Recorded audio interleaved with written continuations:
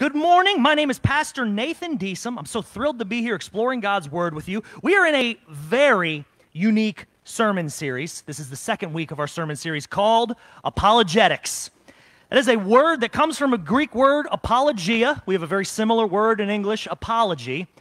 And while in English, apology usually sounds like, I'm sorry, making amends for something that, didn't go correct, or maybe you're even sorry that something happened to someone that you didn't cause at all. Apologia, this Greek concept, it doesn't mean that at all. It actually means to make a defense, to explain why something you've done, you did, right? In a legal sense, you might come before the judge and he say, why'd you do that, man? And you're like, well, there's a reasonable reason, Judge, and here is my apology, all right? So what we have in 1 Peter 3:15, which is the foundational verse of Christian apologetics, we see this.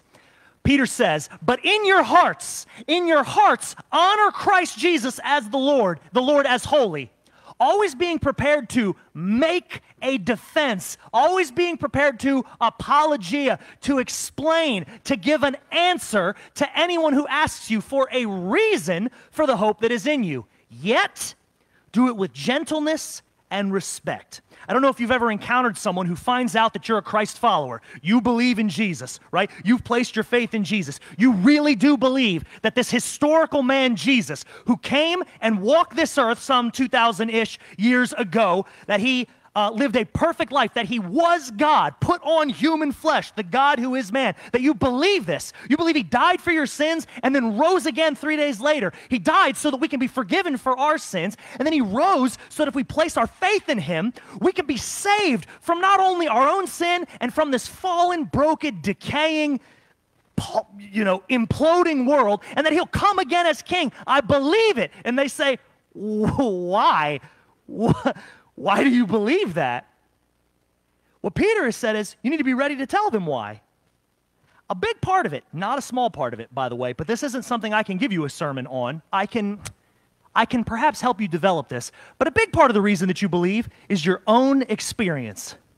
What we call that is testimony.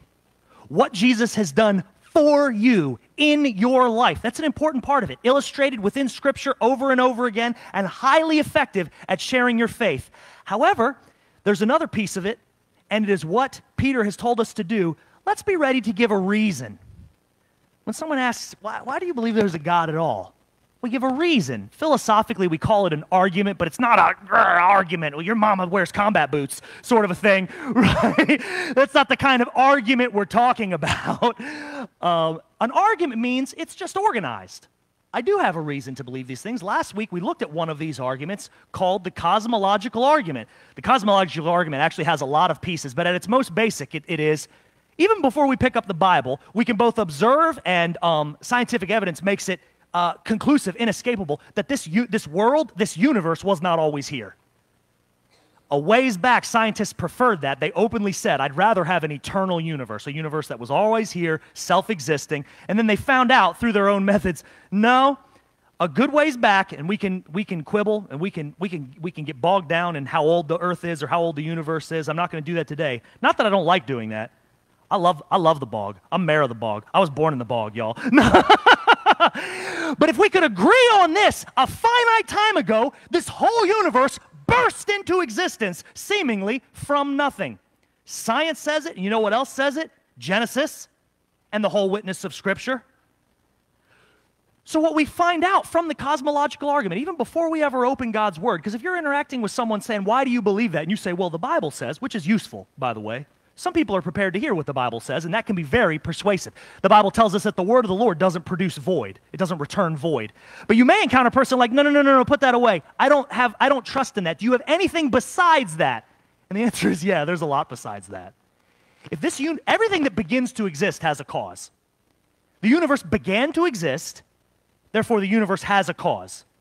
And if by the universe I mean all time, all space, all matter, all energy, I don't mean that. That's what scientists refer to by what they call, this is a fine term, I guess, the Big Bang. We would call it the moment of creation. If all time, all space, all matter, all energy burst into existence at time, then its cause can't be timey, temporal, timey. Well, it's Doctor Who, timey-wimey stuff. It can't be part of time.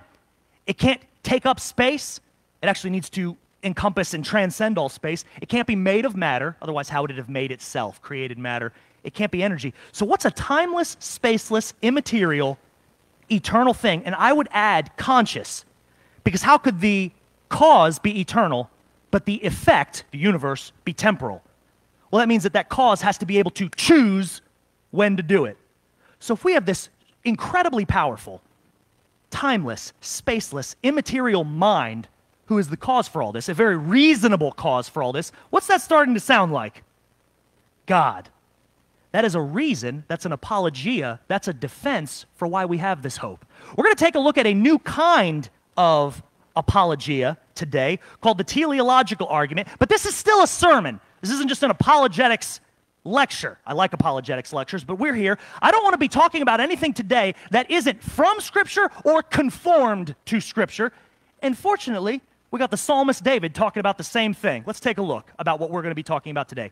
David says in Psalm 139, verses 13 through 16, "For you, God," this is the psalmist David writing a psalm of worship. So not only is this God's inspired word, it is worshipful. Did anyone see any of the pictures that Pastor Mike put up of his first several boards that came off his mill? And it's a poplar, and there are far more beautiful trees than that. And it was his third or fourth board. I went over to say, "Hey, this is cool, man. You got it working." And he goes, Look at this. Would you look at that?" And I'm like, "Yeah." He goes, "Look at this grain. God put this in here. And we get to see it because we cut it like this. God sees it all the time. And it inspires worship." What we're about to see, David had the same attitude. And what we're about to study today, it won't just be tree grain, although that's enough to inspire worship. We're going to be looking at one particular thing, and it's about us, inside us. Let's take a look. "For you, God, formed my inward parts. You knitted me together in my mother's womb." David, he's talking about God's omnipotence if you read the context a little bit before this. I encourage you to read the rest of Psalm 139 maybe this week. He says, "God, you could do anything. You made me. Everything that's going on inside of me, you made. You put me together piece by piece when I was still in my mother's womb. I praise you, for I am fearfully and wonderfully made." He says, the processes that bring me together, that bring every human being together, are so astonishing. He was aware of this even as far back as he was, and he knows far less about the process than we do, and we still would be saying the same thing. We haven't unpacked all of the intricacies of what brings our innermost things together. We know a lot about it, and every time we learn something more, God becomes more amazing, as I hope we'll see here in just a moment. I am fearfully and wonderfully made. Wonderful are your works. My soul knows it very well. My frame, what he's referring to poetically is literally, he's talking about a skeleton, the thing that makes humans look like this. My frame was not hidden from you when I was being made in secret, intricately woven in the depths of the earth. Every commentary that I encountered that I trust said that that is a euphemism for how when things are happening inside. I've been thinking about this a lot recently because Rachel is super preggers. And we got a couple other ladies expecting, and I've been thinking about this. Inside right now, my son, we're fighting about a name. I'll have a name for you guys when I have a name. I thought about this. He is being, poetically, we talk about knitted or stitched. His constituent parts are coming together by God's design.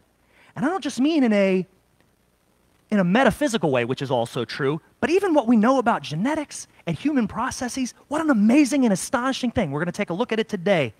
Intricately woven in the depths of the earth, in secret, in this astonishing, I'm holding my belly because that's where it happens on ladies.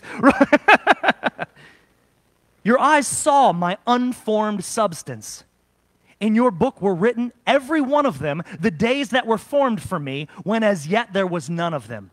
This last verse, it seems fairly obvious to me that he's talking about God's omniscience, that God knows all things, past, present, future, true, false, possible, hypothetical. God, his knowledge is unlimited. So that's what David's talking about. Because he transcends time, in some ways, no, it doesn't make it any less amazing, but we can see how he would know, because my future isn't future to God, and my past isn't past to God. It's all in his eternal now. When we say that God is the Alpha and the Omega, he is at this moment in his own divine experience, which we can't possibly fully understand. He is at the beginning at creation, and he is standing there at Armageddon, and he is in the eternal state in heaven with us already right now. It is because of what we are temporal, material, subject to space and energy, that we're heading towards it. That's an amazing thing. That's part of what David meant. But there's an additional thing that I don't even think David realized that he meant. God knows every one of your days as there are yet none of them, at and before our birth, because he has written the code of our DNA. God knew how tall I was likely to be, and every doctor told me that it was going to be 6 feet tall. Those knuckleheads, what do they know? They don't know my days before they are yet written. Part of it may be that I was a rambunctious kid and I hurt myself a lot, and I went to the emergency room very often, and they asked me one time in my parents' presence, "Is everything okay?" Right? I was like, "Everything's fine. I just ride a bike and I broke my arm. Stuff happens, man. Get off me." Right? But written within me and written in you, it happens all over Scripture. He knows the hairs on your head, not only because he knows their current count, he knows what kind of hair he gave you. And we, by degrees, are learning more and more about not necessarily how he knows it, but how he did those things. And that is what I want to discuss today as we discuss the teleological argument. Telos is a Greek word which means destination, aim, where things are targeted. And this argument arises in many different ways. There's a lot of different forms of the teleological argument where when you look at his created world, right, when you're interacting with a person who doesn't believe in Jesus and they're not so interested in what the Bible has to say, we could start just in what theologians call the book of nature, that there are things that have a purpose, that they have a goal, an aim, a reason for being. And if we can unpack those things, what that implies is somebody imbued it with purpose. Somebody gave it a goal. Somebody has orchestrated these things. As a matter of fact, before the late 19th century, so like the late 1800s, when scientific materialism came in as a worldview where all there is matter. Are we, you and me, baby, ain't nothing but man. No, I don't like that song, right? When basically all we are is matter and energy and nothing else has meaning. When that came into existence, before that, every brilliant scientist that you ever learned about in school, Isaac Newton, Galileo, all of them believed in God, more specifically believed in Jesus, and it was the foundation for how we do science at all. Because we have a God who has created order in the universe, we can expect it to behave in an orderly way, and we can analyze that order and understand more about it. Isn't that interesting? Through the late 19th and early 20th, and pretty much the entirety of the 20th century, 1900s, this concept that we can be doing science at all without the foundation of an orderly God who has created this order. The reason we can do an experiment and expect the same result time after time is because God has designed this world with laws and order and reason. We're only going to look at one of them today, but there's lots of them. Actually, I'm going to give you a quick drive-by preview. It pains me that this couldn't come up in today's message, but there is one that you can Google later. Maybe I'll put some stuff out on Facebook this week if you want to read about this later, called the anthropic principle. Anthropic comes from the word for man, that the universe and all of its tiny pieces, the force of gravity, the force of electromagnetism, the strong nuclear force which holds the nucleus of a cell together. You guys remember not a cell, the nucleus of a atom together. Do you know that the nucleus of an atom is made of protons? They're positively charged. When things have the same charge, what do they try to do? They resist each other. They fly away. Why is it that all the protons stay together in the middle? Scientists call, there's a strong force that makes it happen. Wow. Now, they would accuse me of God of the gaps, which we'll discuss in a minute. I would say, God is holding every atom together. In him we live and move and have our being. But that's just my faith. We're going to only look at reason today. But this anthropic principle, if the strong nuclear force or the weak nuclear force, which keeps the electrons, which rotate the nucleus, which doesn't let them move any closer, if electromagnetism, if the average distance of galaxies, if the number of planets that we have in our solar system, if the distance of the sun to the earth was off by the smallest measure, life for humans couldn't exist. I almost did this entire message on that, but I picked another thing that I like instead. Anthropic principle, also called fine-tuning, also called the Goldilocks universe. Maybe I'll put some stuff on Facebook. That is another strong evidence. What was his name? I'll remember it later and I'll put it on Facebook. But there was a very famous scientist who had started out an atheist and wound up converting to, he only got as far as deism. He only got as far as admitting that there is a God, but he wasn't interested in knowing him. Because as we learned in Romans last week, Romans 1, he suppresses the truth in unrighteousness. But anyway, what he said is, there is now sufficient evidence that someone has monkeyed with physics, chemistry, and biology. And that's why he understands that there is a divine being. It breaks my heart that he wasn't willing to know him. We're going to be looking at one piece of the teleological argument. It's scientific, but it's fun. And I get a lot of this from the books, although they have a lot of wonderful videos too. So if you're not so down with the reading, right? But one is by a gentleman named Stephen Meyer, who's amazing. And the other guy is Michael Behe. If you want to take a look at here they are. Those look like a couple science nerds, right? Those are some trustworthy guys. I love these guys. These guys are two of my absolute heroes. Stephen Meyer, just to let you know, remember how last week I used a lot of quotes from atheists, or at least agnostics? These guys are Christians because they have analyzed this science and they say, man, it's inescapable. Anyway, Stephen Meyer, the gentleman with the part, is the director of the Discovery Institute, Center for Science and Culture. He was a geophysicist. He has written unbelievable books, Darwin's Doubt, Signature in the Cell, and most recently, The Return of the God Hypothesis. He is a big advocate for intelligent design being taught alongside, as a theory, other explanations for the origin of life and things of that nature in schools. Sometimes he finds success, and sometimes he doesn't in different states. Stephen Meyer is amazing. Michael Behe, biochemist and professor at Lehigh University in Pennsylvania, senior fellow at the Discovery Institute. He wrote a book, and it's there behind him, called Darwin's Black Box. I highly recommend both of those, or if you were to look them up on YouTube, they are amazing. Stephen Meyer and Michael Behe. But the argument that we're going to be looking at today starts with a hypothetical. If you were walking through the woods and you encountered this Rolex watch laying on the ground, what would your first thought be other than, hot dog, I found like several $100s, I'm ready? No. Would you think to yourself, man, look what wind and time and erosion did right here? No, that would be ridiculous. Even if you didn't know what a Rolex watch was, you would observe it for a little bit and you would see its mechanism. And you would see the way that it is very consistent. And you would observe its purpose, its telos, its goal, its reason. You would say, somebody made this, right? That is a very reasonable explanation. However, many people, suppressing the truth and unrighteousness, look out into the world and they don't realize that there are mechanisms at work in nature that are far more complex and interesting than a watch and have been made by a designer, by an engineer. Let's start with the most basic among them, and this is an amoeba. All right? A single-cell organism. The DNA that it stores in a single amoeba, and this is comparable to one of our cells, is 45 trillion times more information storage than our best computer chip. Our computer chips are doing a great job. You should see the games I have on my phone, right? 45 trillion times more because of DNA. The thinking, and we all find it ridiculous, that this watch could come together through natural, unguided, accidental, you might say, processes. We all would throw that out as hogwash.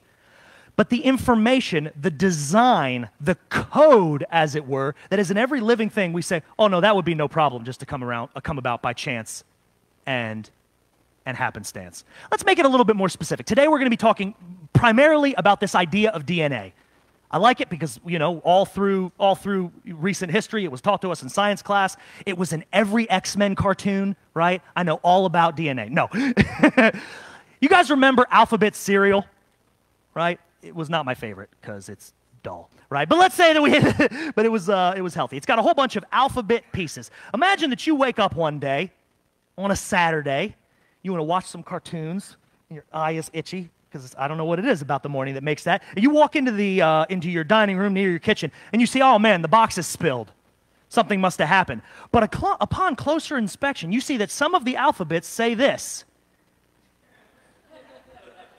TAKEOUTTHEGARBAGE-MOM. You know, that almost looks like take out the garbage mom. What an amazing coincidence. No! You would immediately know that your mom, who's pretty sassy and hilarious and clever, has left you a message. It is so incredibly improbable that this message would come together accidentally. It is far more reasonable to think, no, somebody wrote this message. That's how messages work. This denotes information. Information comes from informants, writers, we would know that there was an intelligent design here from an intelligent being, a super intelligent being, your mom, right? The thing is that our DNA is a language. This is not stuff I'm making up. Maybe you've heard this before. This is what scientists say. It is a code. It is a coded language with only 4 letters, but a tremendous vocabulary that sets the design for every piece of who and what you are. Far more interesting than a message, "Take out the garbage, Mom," that written into every one of your 100 trillion cells is a message of love and purpose, telos, that God has written to make you. And then he wrote a slightly different one to make me, and a slightly different one to make your neighbor, and a slightly different one to make your boss. And you don't like that message very much. As I mentioned before, it has been said that a single cell has enough information to house 1,000 volumes of Encyclopedia Britannica, the whole set, not a single issue.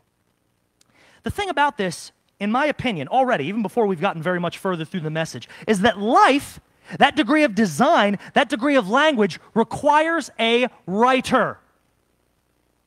Connor, you work with computers, right? As a matter of fact, he's a computer guy. You have to code things, right? Code requires a lot of effort, a lot of work. If someone found one of the codes that you wrote for your company to do a thing, and they're like, "Look how this came together by chance and circumstance," you'd be infuriated. I spent hours writing that, right? If it has a purpose, if it's information, there is a coder. How do you think God feels that so many people suppressing the truth and unrighteousness are aware now, keenly aware, far more aware than David ever was, that within our cells, within our chromosomes, is a language, a code of love that makes you? And they say, "Oh, I guess this was accidental."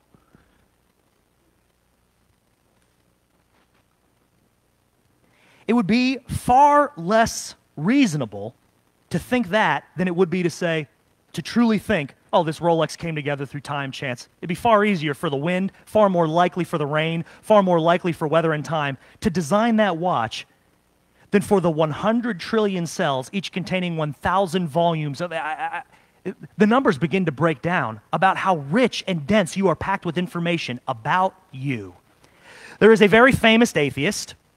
He was formerly a professor of biology at Oxford, but he gave that up to basically be an atheist rock star. I heard him speak at Queen College in Charlotte, and a bunch of people from my seminary, which specializes in apologetics, we went with gentleness and respect, right? That's what 1 Peter says, gentleness and respect. And oftentimes during a lecture, there's some Q&A. We went down and asked him a few questions about this. And do you know, he basically wrote an entire book suggesting this, that the watch that you found in the woods, though we know that it has a designer, even though there appears to be, and he admits, there appears to be a tremendous amount of design, that really time and nature and random chance are a blind watchmaker that has brought you together. Which of those conclusions seems more reasonable to you? I want to explain, I want to admit this from the jump. Unlike last week's cosmological argument, which in my opinion is almost a deduction, that it is almost inescapable to me, like that one scientist said. People really like the quotes that I put up on Facebook from that one scientist. It seems to me to be a scientifically proven fact that there is a divine being. He doesn't necessarily understand who his name is. That was more of a deduction. This is more of a cumulative case. You need to ask yourself, which creates more cognitive dissonance? Are you going to be like David and see it clearly and say, "Oh my goodness"? If DNA is code, code comes from coders. Who is the coder who has coded my DNA and that amoeba's DNA and every single piece of life on this planet and possibly elsewhere in the cosmos? Who even knows? There has to be a coder. Or does it create less friction? And I can't believe that an honest person would say that it is easier for them to believe, no, it only appears to be code. And it only appears to have these functions that allow us to grow and breathe and respirate and procreate and all of the other systems and mechanisms. And even our scientific teachers, they call it systems, which means that there must have been a systematizer. We call it code. We call it DNA language. which would require a coder or a linguist in order to write those things. We call them laws of nature, which would absolutely imply a lawgiver. But as people suppress the truth and unrighteousness, as Romans 1 says, they say, no, it's easier for me to believe that it happened accidentally. If you encounter a person who is asking you, why is it that you believe in God? And it's an honest question. If you remember last week we said, one thing that apologetics does is it will reveal whether or not their questions are honest. Because this is a well-reasoned argument, a well-reasoned answer. All of us believe that right in here is code, language, thousands of volumes of it. Everything we've ever examined within the world that looks like language, looks like code, had a coder.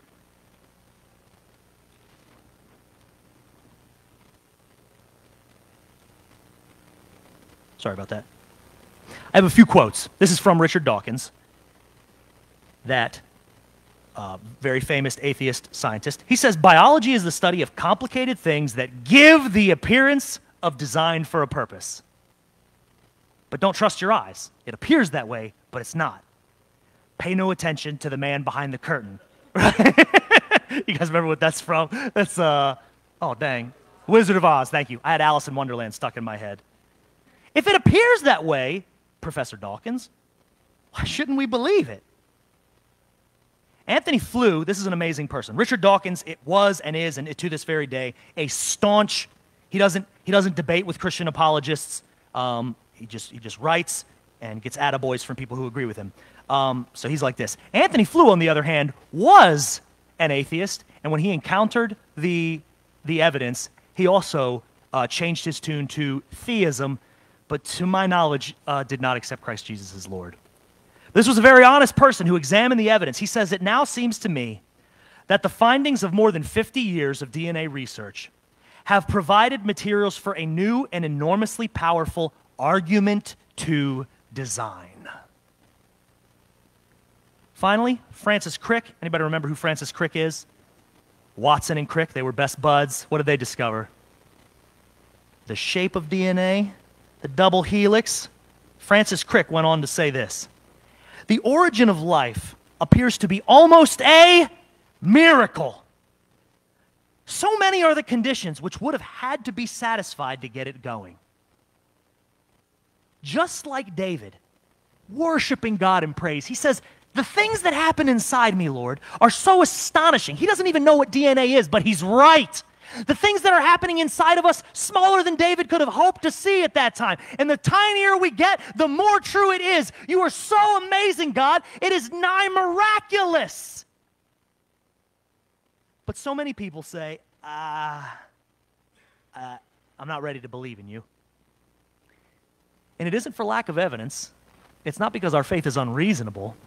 It's because once you recognize that there is a God who created this world and is still involved in it, and then you ask the next question, maybe he's revealed himself to us. Maybe we should examine some of these worldviews that conform to that way of thinking. I would say here on earth, there are basically three that even possibly qualify: Christianity, Judaism, maybe Islam. But when we examine their truth claims, as we will on week 4, please come back for week 4, guys, I think that you will discover, daggone, this God who made this world, set the cosmos in motion, coded our DNA, created the ideal anthropic principle, this Goldilocks universe, so that life could come about, made us because he loves us, and has revealed himself to us in the person Jesus Christ. Well, when we encounter that, we have a decision to make. Are we going to agree with him and the message that he has said, I have come here to rescue you from your sin?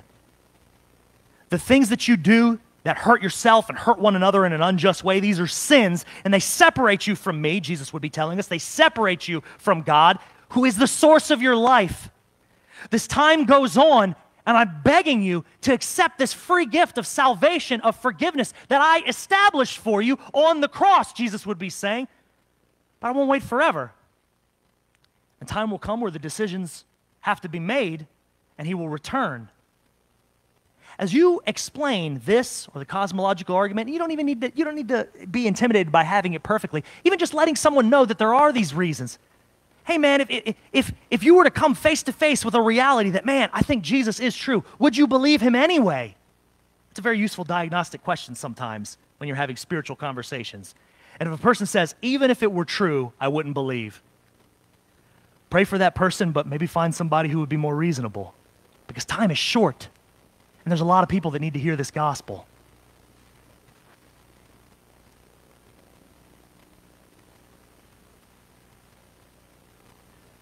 A few more pieces of information if you find this interesting. The DNA of one human cell equals 5 million pages of information, 25,200 page books. To give it some sort of, if those numbers even begin, a 50 bajillion, zillion, million, right? It's incredible in a single human cell. All of that is crammed into the nucleus of a cell, which is 1/100th the width of human hair. And as I mentioned before, you have 100 trillion cells. I've done this a little bit out of order. I hope I get excited. So hopefully you guys will bear with me. This will be the last bit of sciencey information before we get to the so what, before we get to the close. Charles Darwin, who wrote Origins of Life, he said that he thinks that life could have come together, more or less, he didn't come up with this phrase, but by time and small adjustments, and neo-Darwinists like Richard Dawkins have been championing that to this very day. But actually at the highest level of academia, the foundations of that are beginning to crumble because of this concept of digital information. Frankly, it is computer science that has been showing the difficulty of some of this biology, philosophically speaking. But even Charles Darwin had a professor before him named Charles Lyell. And he said, science is not only the scientific method of repeated experiences. What about the science where we're trying to understand something that came before? We might call it forensic science. Detectives do it all the time. You're not doing an experiment when you come to a crime scene. You're trying to employ reason effectively to know what happened there, right? Well, we do the same thing with where did life come from? Where did this universe come from? But here's the thing that you ought to do. Whenever you are positing a theory about what could have caused this, we should give weight to causes now in operation. If DNA is code, what causes now in operation create code? Coders. I believe that in every cell is sufficient evidence, the fingerprints of God, that someone designed you. Someone wrote your code so that you would be here, loves you tremendously, and as we will find out through historical evidence in the coming weeks, came here to rescue you from this fallen and broken state. If we would only turn and believe in him. I want to say one more thing, and I'll probably say this every week. This is not God of the gaps reasoning. And there is such a thing as God of the gaps. I've seen it done, and it makes me uncomfortable because we have very good arguments. God of the gaps would be something like this. Someone brings an argument to you, and you're not so sure about what's going on. Or maybe no one even understands what's going on. And then the explanation is God did it. Basically, every human culture has always done that. Where does thunder come from? Well, there's a God of thunder, right? Well, why does the river flow? Well, there's a God of the river. And why do the sardines come up the east coast of Africa? Well, you got to appease this God. It's a thing that humans do. We need to resist that, and that's not what's happening now. I am not saying that we don't understand DNA, therefore God wrote it. What I am saying is we understand it pretty darn well. And all of the evidence now points to a super intelligent being has written the code into our DNA, and it begins to sound a lot like what David said. I am fearfully and wonderfully made. You knit me together in my mother's womb. And it inspires me to praise. I would go so far as to say that anyone who denies it, and this you'll hear this in debates if you're surfing YouTube like a weirdo like I do, looking for answers to these sort of things. I actually think you will find an increase in atheism of the gaps explanations. That's what the blind watchmaker is basically saying. I know it looks like it's designed, but it's not. Why? Reasons. I hope that these are interesting sermons to you, encouraging sermons to you, that they make you feel more secure and excited about your own faith, but please don't let it stop right there. If you know someone who doesn't believe, if you know someone who fancies themselves a reasonable person, and let's hope that they are, if you know someone who would be interested in, daggone, the universe began to exist, and that means that someone must have created it. Daggone, I do have code within my DNA. Code comes from coders. What must that mean? Please share this. That alone doesn't get us to Jesus, but invite them back. And maybe we'll get them there together with the wooing of the Holy Spirit. Let's pray. Father God, we love you, we praise you, and we thank you, not only for the truth of your word, but also that it is in perfect sync, that it is in lockstep, that it is in agreement with the truths that we can discover from your creation.